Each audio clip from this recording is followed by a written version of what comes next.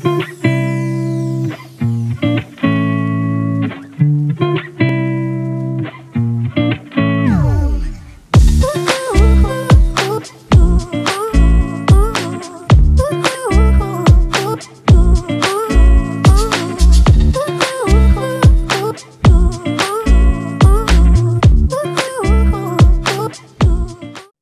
hello, listeners.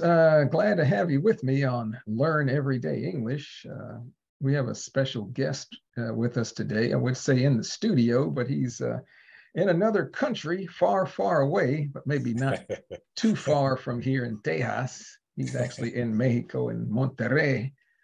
And I'm glad that he could free up some time, we say on a Sunday, maybe almost afternoon, and chat with me about his experience learning English. And I think you'll maybe get a lot out of what he has to share with us, because his English is at a very high level, and he's, I guess, has a lot of information he can share with you to help you on your English language journey. So without further ado, let me introduce Ricardo. Hola, Ricardo. Hi, how are you, Gary? Okay, I'm doing fine. How about you? Perfect. For a Sunday, it's perfect. Okay. Nice day today. How are things in Monterrey? Going okay? Things are getting better. We have a lot of problems with the water supply, but right, I think we received a lot of rain 2 weeks ago. Okay, that's good. And the situation is much better now. Oh, wow. Okay, that's good. Okay, well, I'll just jump right into the questioning. Hey, tell us about yourself, your name, where do you live, kind of what do you do, or what did you do? And yes, my name is Ricardo Morales Guajardo. I'm a mechanical electric engineer. I studied here in Monterrey. And currently I manage my own business. I have some rental properties. That's what I'm doing. I was working for a company for about 28 years. And I left the company about 3 years ago. Okay, all right. Well, let me let the listeners know too that Ricardo and I are kind of we have an exchange of conversation exchange, and he helps me with my Spanish and I help him with his English. And I checked, we've been doing that for over 2 years, I think. Maybe longer. In February we will have 3 years. 3 years, yeah. So it's been more than 2.5 years. Right. So it's been a long time. We've known each other and kind of developed, I think, a good friendship, and we help each other out a lot. He's helped me out a lot with my Spanish. So for those of you listening too, that's a good tip. It's good to practice. So I think we met on Conversation Exchange site. Yes. So for you listeners, go to Conversation Exchange. You can find people to talk with in whatever language you want to learn, and if they want to learn your language, so it's a good way to improve. Okay, Ricardo, when did you and how did you first start learning English? Yes, I think as everybody with all of, at least in Mexico, we started learning English or being taught English since elementary school and high school. Here, the elementary school in US includes primaria and secundaria. In Mexico, it's a little different, but anyway, about the end of elementary school and high school, they usually have an English class, but it's a traditional system where they ask you to learn some vocabulary, some the alphabet, some basic structures, but you don't learn something about the real language, the pronunciation, or more complex structures. So everybody said, okay, I'm learning English, but the reality is very different. Right. Well, I can relate because the same thing here in the United States. When I took Spanish in high school, I didn't really learn much. Yeah, you think, I'm learning English. But right, when you have a contact with a real situation when English is spoken, you notice that you don't know anything. Wait a minute, I didn't learn a thing. Yeah, okay. Yes. And I know you're very diligent about your English learning. And so why do you want to and continue to learn English? Why is it important for you? Yes, I think English is important for everyone, I think. For me, especially, I like to have access to a lot of information, quality information that is only in English, usually. If I try to find that information in my native language, I will struggle with that, of course. That's one of my reasons. I confess that when I was out of the company 3 years ago, I tried to find another regular job in another company. And I noticed that my English level wasn't what I want to be, what the company will require to have a nice position, a better position.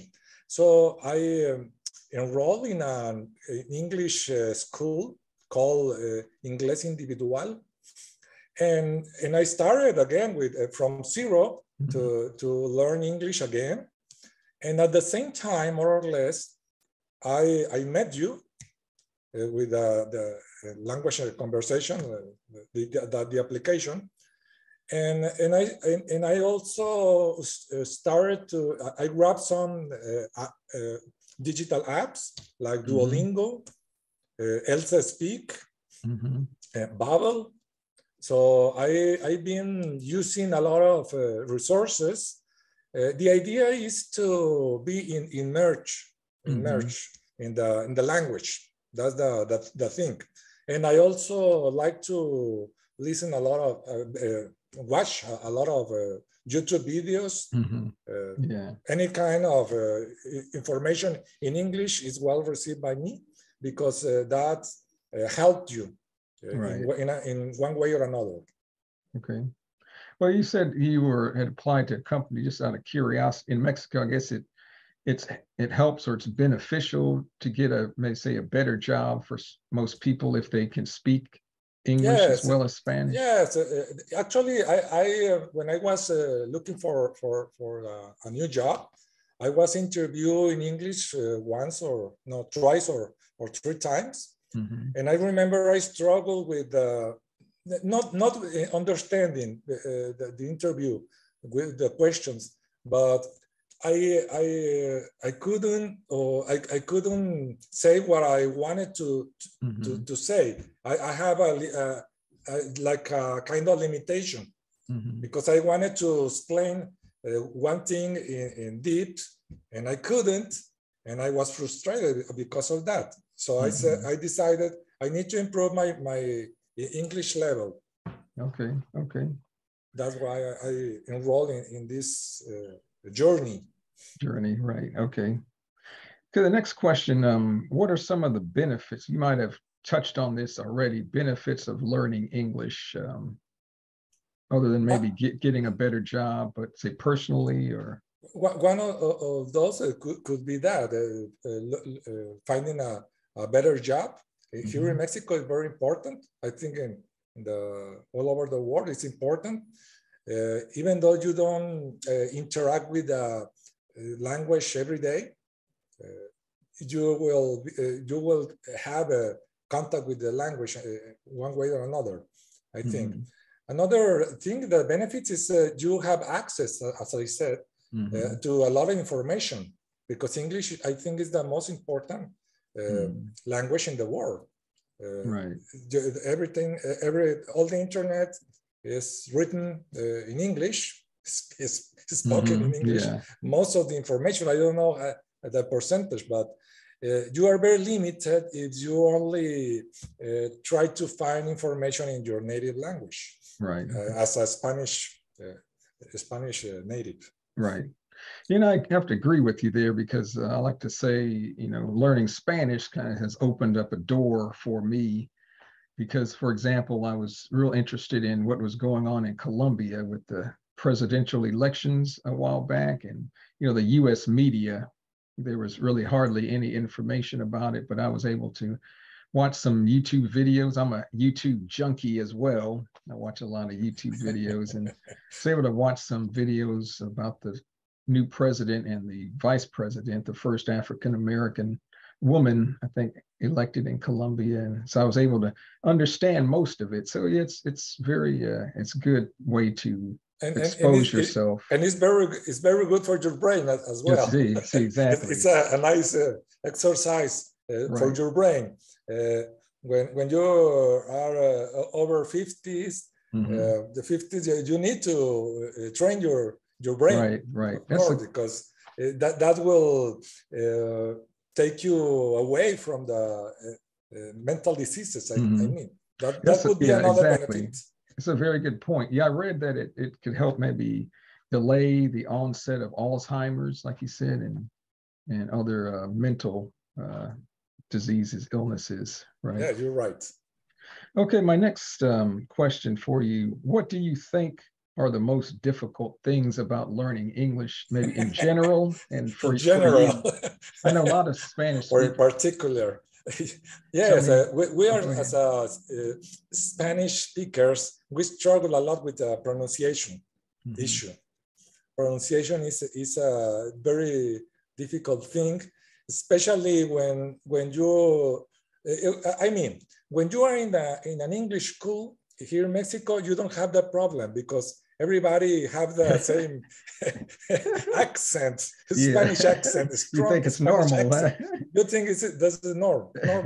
But when once you travel to US, for example, in my case, you say, I don't understand anything. Yeah.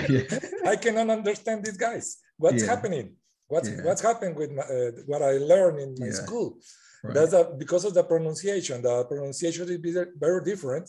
In English, you have 14 vowels. 14, I think so. 12 or 14 vowels. And the consonants have a different pronunciation as well. And English pronunciation is not like Spanish, where you pronounce every vowel, every consonant in the same way all the time. In English, doesn't apply that. Apply that. Because you have sometimes you have words that if you don't know the word, even for English speakers, you don't know how to pronounce it for the first time. If you don't know haven't pronounced that word specifically. Right. Because the rules are there are no rules, real rules. Yeah. So you need to live with that. You need to accept that, yeah. and deal with that. That's the way it is. The same happened when you are struggle with the Spanish. Oh, right. I'm sure I have an marked accent in Spanish too. So. How would you say, what's a good way to help with the pronunciation? Just listen a lot and practice speaking? I think the natural way we learn languages when we are babies is to listen. We have our childhood listen a lot before speaking. Right. I think that's not natural way to learn a language. You need to listen a lot. Children babies have the advantage over adult people because they have a lot of time. You're right. To listen. They have 5-6 years only listen and they speak. They start to speak slowly. Right. They made a lot of mistakes. But we as adults, we don't like to make mistakes. Exactly. That's a good point. I don't like making mistakes. That's why a lot of people that learn a language as an adult have struggled with that because they are shy to speak because they don't want to make any mistakes, and that's wrong. Yes, exactly. Good point. Yeah, because I think about it, like you said, a baby or kid, they're hearing the language 24/7. We say 24 hours. Sure. for like 4 or 5 years, and we're trying to learn another foreign language. We think we can learn it like the video say in 3 months or six Yes, months, you know, and it's or not 3 hours, realistic. Or or three 3 hours. hours. Yeah. Learn a language in 3 hours. Yeah, it's not realistic. You know, It's not real. takes a child years and years of hearing it all the time. So we need to kind of Yes, relax. and the child, they have a support group of people, adult people that are correcting a child every day, and we don't notice that. We only when we go to school, 5 or 6 year old, we already know how to speak your native language usually. And this is natural for to learning your native language.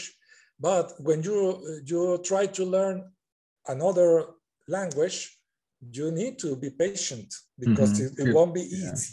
That's a good point. Yeah. Well, let me ask you maybe a deeper question, since what has been your method to learn English? Like, what do you do, or what did you do specifically? Like, you think Duolingo, these apps are good? Yes. It's crazy about Duolingo. It's crazy about Duolingo. My wife always asks me, when are you going to leave Duolingo? Oh, yeah. your streak. Yeah. By the way, my streak right now, I'm not bragging about that. My streak right now is 980 days. Really? Yes. Ooh, over 2 years, huh? Yes, almost 3 years. Yeah. And I'm planning to leave Duolingo after I complete the 1,000 strict days. Strict days, okay. That's the idea. Maybe I will continue, but that's the idea. And I also I've been investing, not a lot of money, but I've been investing in some courses like Babbel. I pay for the Babbel subscription, the premium subscription, for about 1 year. And I start the application very basic at first, then it gets some complicated. They usually use both main accents, like British accent and American accent, and that's a good thing, I suppose. But then once the year finished, I leave Babbel, and I've been paying for Elsa Speak subscription. It's another artificial intelligence application. Is very good for pronunciation, because it's like you have a teacher or a friend available 24/7, right? To listen to you and to correct your pronunciation, the nuances of the pronunciation. Yes, it's when you notice that something is you need to work on something specifically in your accent. Right, your pronunciation. I know you told me about Elsa Speaks, so I looked for something like that in Spanish, but I couldn't find it. So, shucks. Maybe someone will develop that technology. And it was interesting. I remember that there's a test when you enter to the application. For example, I made a test. They ask you to say some phrases, like 20 phrases, and at the end they say, okay, your English native level is like 78% in my case, near 80%. But you did that test, and even that you are native, I didn't get 100. Your grade was 90 something. I don't remember 90 exactly. something, 92, 93. Right. Yeah. Even that. So you are not a complete native speaker. According to Elsa Speaks. According to Elsa Speaks. Yeah. Well, also, would you say, besides the applications, it's important to, I know you said listen, what about reading and writing and speaking? Or how would you gauge the importance of those three things? Yes, I like to, I changed my phone to the English. I think it's important. I changed the language in my phone, in my cell phone, to the English language. So everything that I receive is in English. I like to read news in English. I bought some books in English, of course.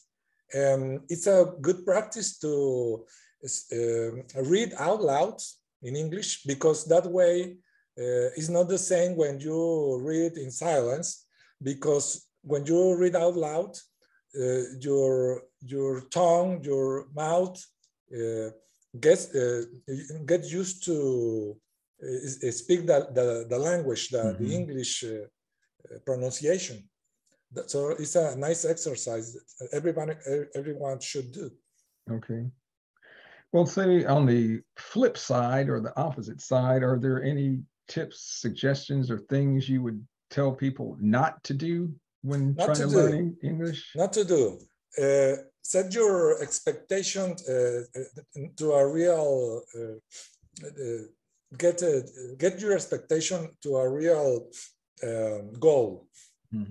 I think, because sometimes I know people that say, hey, I would like to learn English, but I only want to study for about 6 months. And I will be prepared for everything. You need to be patient. You need to be patient and be aware that when you are learning a language, it will be a difficult road. It won't be easy.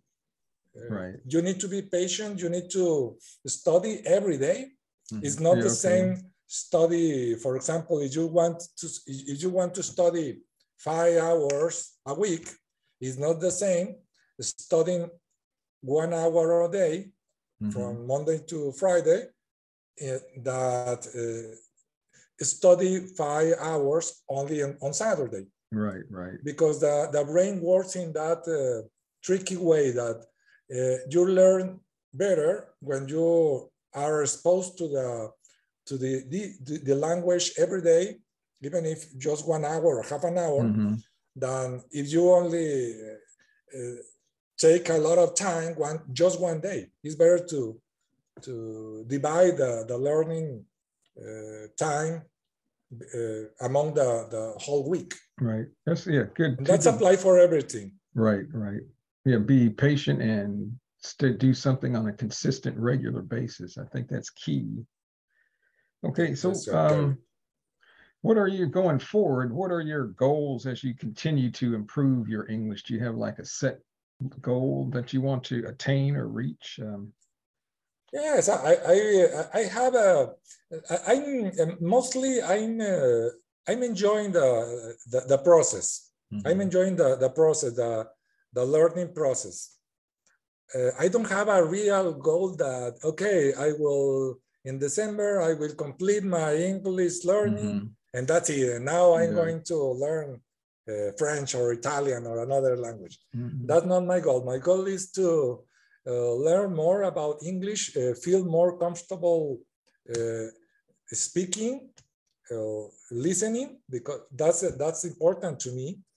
And I don't have a real goal. I'm enjoying the process. I'm enjoying how the English sounds. I like to watch a lot of YouTube videos in English about different topics. No, that's the thing. That when you are you reach some level, you don't watch just English learning classes in YouTube. Right. Yeah. If you like, for example, I'm learning piano. I have 2 months learning piano, and I'm looking for information about that, but not in Spanish, in English. Okay, very good. That way you're how do you say, hitting 2 birds with a stone? Killing 2 birds with 1 stone. Yeah, good. Yes, for example, by the way, that's one of the difficult things when another difficult thing when you're learning a language, the pronunciation, the phrasal verbs and the idioms. Idioms, exactly. Very difficult because it's part of the culture. If Right. you didn't born in that culture, it's very difficult to understand when to use some phrasal verbs or some Right, idioms right. in a correct way, Correct, in yeah. perfect timing. Is one of the challenges Right. with another language. Yeah, I think it just takes time, practice. So, like I said, hey, just enjoy the journey, enjoy the process. That's Enjoy the process. good Don't words, rush. Don't words of rush. wisdom there. Well, maybe my final question. Have you had to use your English much, and has it helped you out, like in certain Sure, sure. circumstances? I know you took a trip to the U.S. I'm sure it was Yes, helpful. yes. Recently, I traveled to U.S. I went to visit my sister-in-law, the sister of my wife. They're living in Louisville, Kentucky. It's very funny because Louisville is pronounced like have a like a 8 or 9, 7 pronunciation. Right, right. Some people say Louisville. Yeah, Louisville. Other people say Louisville. It's very funny. But anyway, it's in Kentucky. It's where the Derby, the Kentucky or Kentucky Derby is made. Anyway, we went there to visit my relative-in-law, and we also have the plan to travel to Chicago.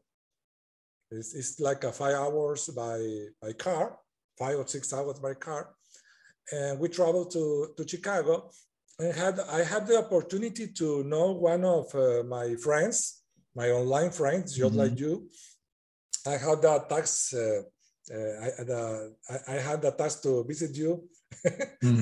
I hope that maybe next year, right, in the area of Houston and Huntsville. Anyway, I could practice my English in that trip. It's very amazing that you have more confidence to speak with the American guys. Once you learn more, you know that when they speak to you, you will understand. If not 100%, you will understand enough to have a logic answer, something to say, and it's an amazing feeling. That. And I have another situation. We traveled by bus from Louisville to Chicago, and I had to use my English. I had to. Yeah, right, because right. I have some trouble with, we have an issue, and I had to use my English to have to keep the things going well. I need the English, and it was nice. That trip, it was nice because I had been 2 years more or less in an intense way, and that was like a test for my skill. And we say anyway, you passed with flying colors. Yeah. And that just gives you a sense of more confidence. I can do this, and you would learn more and more. So that's just like your Spanish, you told me about it. Right. Several weeks ago, you traveled to Mexico City, and you have more confidence to speak. Right. Yeah. Spanish is kind of similar. Yeah. Well, I guess to wrap up the interview, do you have any last words you would like to say? I just would like to say to your audience that one of the keys is to be patient, enjoy the journey. It's not a race. You will